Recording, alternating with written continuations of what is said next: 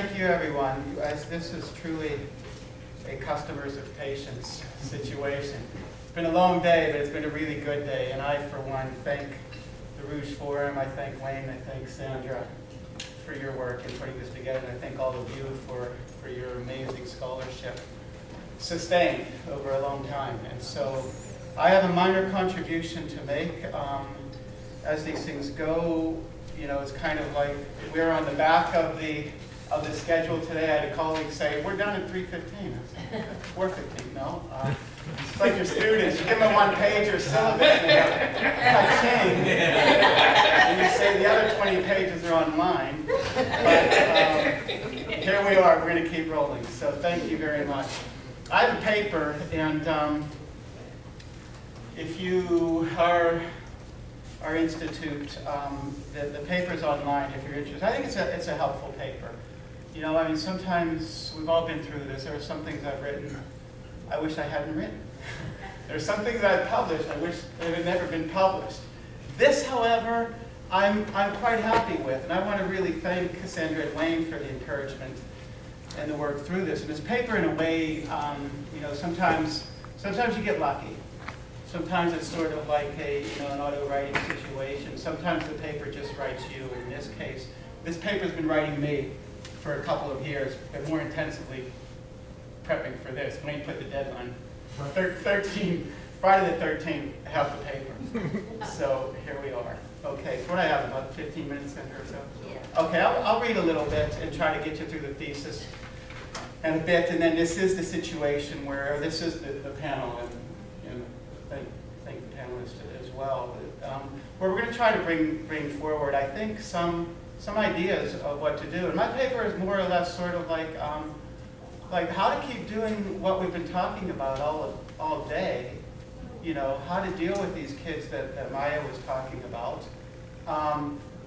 You know, basically how to do it at any level, inside, outside, whatever it may be, and not get fired. So that's the theme of the paper, if that's at all possible. David Noble says getting fired is not a bad thing, and I think he, rest in peace, David, he was fired a number of times, but hung in there as best he could. And this paper is actually dedicated to Dave, and also in solidarity, as we have been all day, with 185,000, nearly 200 students in Quebec, it may be up to 200,000 for 2 months, marching on the streets, striking, protesting, and that's student power. That's a student movement that I hope in Canada we see. I hope it's a wave that sweeps north, south, east, west in Canada. So in that way, a little bit. So I'll walk through the introduction here a bit, and I'll read a bit, and then talk a bit as well. Okay. And this will get you first introduction in the first part of the thesis. Okay. So column generals. Well, let me just preface it to say the paper is about critique. Okay. Critique. Two things in this paper: the etiquette of critique, or the etiquette of criticism, okay, and I make some distinctions along the way between criticism and critique as we want to do. So it's kind of, you know, coining a term here, a critique, which, by the way, has an incredibly interesting history. So I historicize it a bit. But critique also, in a way that Foucault talks about those, you know, small, everyday criticisms. You know, so those tiny criticisms that we make of ourselves and make of each other, and then that etiquette of critique and how that changes over time, and how as scholar activists we engage with each other, engage with the world, and basically engage then with the troubles that we run into along the way. Okay, so that's what the paper is about. Call them generals, correspondence cups, police of polemic, or tribunes of text. Administrators are once again shoring up powers over the everyday speech utterances of faculty and students. This is the gist of a troubling trend across institutions of higher education in Canada and the US, albeit a trend that is spiked in other areas as well. Whereas after September 11, 2001, faculty members, students have diligently defended the scholar activism of researching and reporting on abuses of power in political affairs and foreign policies. It seems time once again to defend the academic freedom to speak more locally on the academic affairs and policies of our own institutions, especially in the throes of mismanagement. Yes, Stanley Fish, we are just doing our job, speaking on the management of academic manners and matters without fear or reprisal or sanction. Fear of reprisal or sanction, and that remains a core aspect of academic freedoms for the definition. Reinforcing the powers of officials to police speech on campus or respectful workplace policies or laws, and what emerges as the new critique of higher education. Now, don't get me wrong, I affirm anti-discrimination, non-harassment policies for protected classes and grounds, and I support necessary accommodation for categorical identity claims. Correspondingly, I know full well that rules of order and argumentation have been necessarily customary in higher education for centuries, and going ad hominem on someone and dragging red herrings through criticism divert attention from issues and matters to manners and mannerisms. The issue is not, it's getting to the thesis now, the issue is not that unwritten or pre-political academic manners are now written in the form of these new respectful workplace policies, nor is the issue whether or not unelected big chill boomers, like baby boomers, qua appointed managers are arbitrarily or selectively authoring intellectual and civil law. These policies end up to be legal policies. The respectful workplace policies distract from, erode, or suppress protected areas and grounds. They suppress, erode academic freedom, rules of order and argumentation, and faculty governance. To prepare scholar, this is what I want to do, to prepare scholar activists for a debate and a real political contest, as we've been talking about all day here, it's necessary to ask how and why the critique of critique and post-critical turn pamper the little ethics of criticism. And I think we know as scholars of critique, scholars of criticism, that there has been a very intense, over time, for 10, maybe 15, maybe 20 years, an intense undermining of the power of critique, and as such, hence the post-critical turn, hence the critique of critique. Okay? That's what I want to get at. That's what I get at theoretically in the paper, actually. Okay, so what do you got to do? So belittling the new critique and critique of critique means that students and faculty can at least think about being critical, always again and again indebted to old school activism. After localizing, historicizing, and theorizing the new critique, when pardon is begged, we don't want to be governed like this. I'll just run quickly through a little bit and then jump ahead. By the mid-2000s, running a little bit on the trends in Canada and the US on these new respectful workplace and respectful environment policies. By the mid-2000s, institutions began to introduce respectful workplace policies, seemingly overreacting to Judith Rodin's position on regulating speech. Rodin didn't curb speech at the University of Pennsylvania through the new critique, unlike managers at other universities. In November 2005, Brock University approved a respectful work and learning environment policy, conflating more conventional policies for equity and harassment with extensive clauses and speech codes for bullying and criticism. Definitions of bullying under this new policy include asserting a position of intellectual superiority, quoting here, in an aggressive, abusive, or offensive manner. Brock's environment policy advises critique, stressing that bullying can occur when criticism is destructive, not constructive. Right? That's critique. Is criticism of the person rather than her, his mistakes. With an extensive anti-harassment policy already, instead of introducing a respectful environment policy, Queen's University hired 6 student dialogue facilitators in November 2008 to roam campus and intervene with spontaneous teaching moments, honestly, paid, in discourse identified as problematic. An administrator admitted that the critics immediately voiced alarms. That, quote, these people are expected to act as thought and speech police, unquote, but insisted that they were just assuring respectful conversation and dialogue. Christened the language police, administrators canned the facilitators in mid-February 2009 just to too much resistance. Concerns were raised as more universities introduced or imposed policies similar to Brock or Ponder dialogue squat measures like Queen's. By the end of 2011, at least, last year, at least 11 universities across Canada had respectful workplace or environment policies. Similar things happened in the U.S., and some of you may be quite familiar and intimately familiar with those. And so, I'm going to jump way ahead now in the paper after going through. I had a fun time working through the history of Criticet, as in, first, it's fun just, playing with the word, playing with an etiquette, and you do an Emily Post. Actually, maybe I'll start with Emily Post and read a little bit there about what Emily has to say, if I can find it.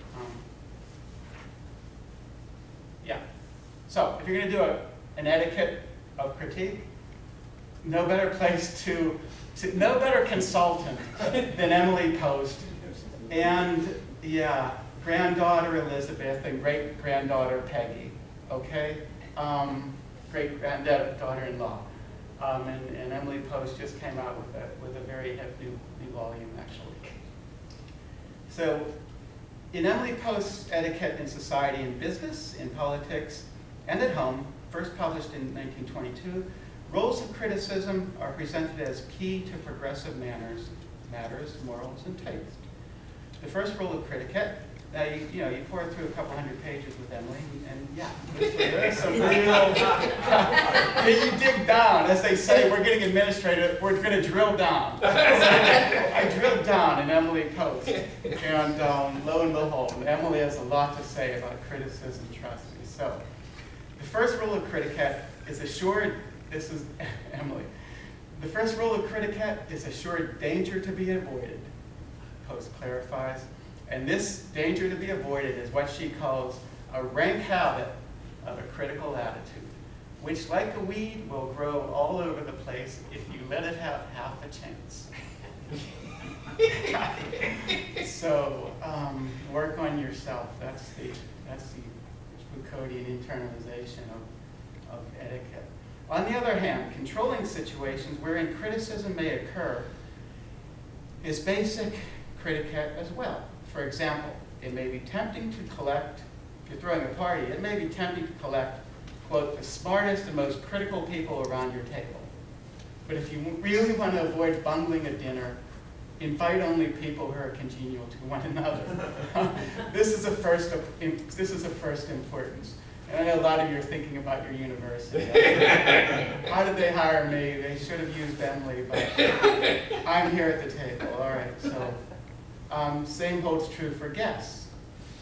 Quote, it's unforgivable to criticize your host, or her or his friends.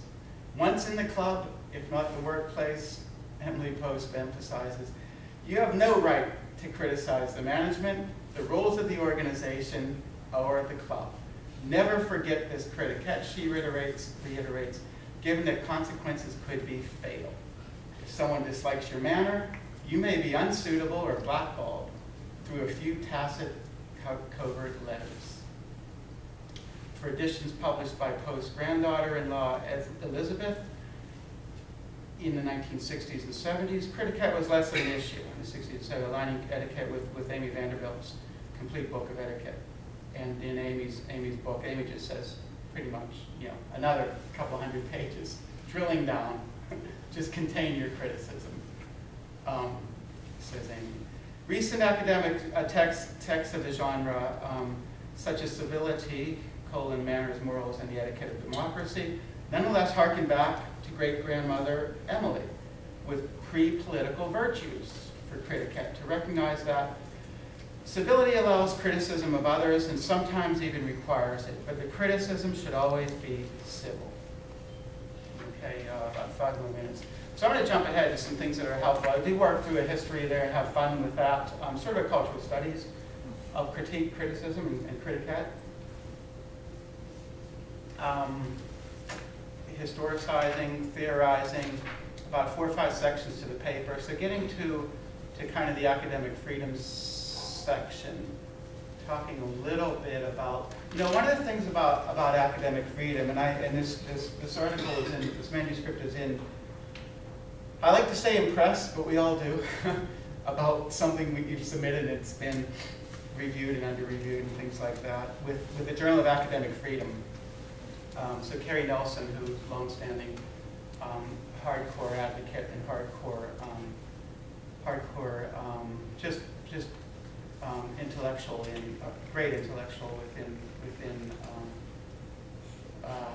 academic freedom and also lit studies and so on and so forth. So they're considering it down there. So there's an academic freedom emphasis as well. But let me jump to some things that might be helpful, I think, just to sort of just to inspire a few things that I think are quite helpful here. And that's this notion of reasonable hostility, because we're seeing a lot of this notion of sort of like, approach your, as Mark Kingwell puts it, with all the civility talk and things like that. Mark observes that arguments for restraint, and there's a lot of testimony to this. This is just Mark theorizing that, quote, arguments for restraint both act to maintain the status quo and to disguise the fact that the status quo is oppressive. They are ideological through and through, the white glove of politeness concealing powers iron fixed. Okay? And so what are some things that we can do? Just a few more minutes. What are some of the things that we can do? Or they're kind of some theoretical work, some conceptual work. I think that's very helpful. And so I'll read a little bit about that. And that's some work that Karen Tracy has generated. And really, I think, just not only just fascinating in the way that she handles it, her argument, but also extremely helpful for us. Okay? And that's bringing this argument forward against that sort of like discourse of civility, and the white glove of politeness concealing power's iron fist.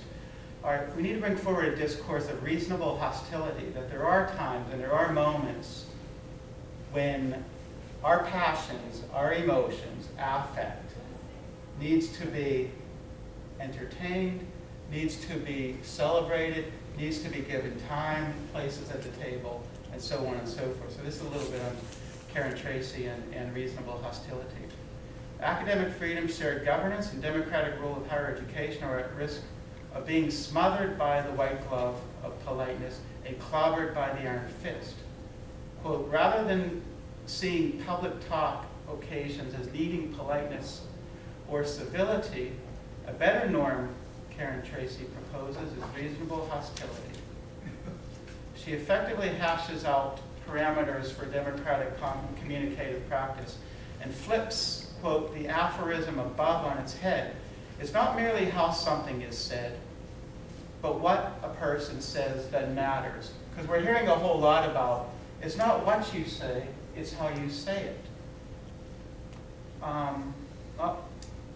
Karen Tracy flips that on its head. She then asks, in spite of educational governance, how should situation appropriate face attack be defined? Quote her at length here for a bit. Only certain types of face attack are legitimate and desirable in local governance situations. She does ethnographies of this. She says, reasonable hostility is the name for acts that are. Reasonable hostility involves person-directed attack. It is remarks that imply disrespectful, undesirable things about others. Targets of reasonable hostility will judge speakers uttering those remarks to be rude, disrespectful, unfair, and so on. And you're not human if you haven't had those remarks come back to you. That's just, it's even hard to say that most animals don't feel those remarks at some time or another. A speaker might be cognizant that his or her remarks may have this effect, but their purpose is to express outrage about a wrong. The speaker sees self-central aim as witnessing a truth or expressing righteous indignation. The judgment that someone's remark or an instance of reasonable hostility then rests not only on what was said and how, but also whom to whom, situation specific. It is essential that dissent and the emotional expression that accompanies it be legitimated. If ordinary democracy is to flourish, not only must hostile expression be permitted, but the positive function it serves must be recognized. Across time and occasions, governance groups need bits of civil and hostile talk. So I think I'll just stop there, Sandra, and then pass the torch over to my colleagues here, and then we'll talk with you. Thank you very much. Thanks.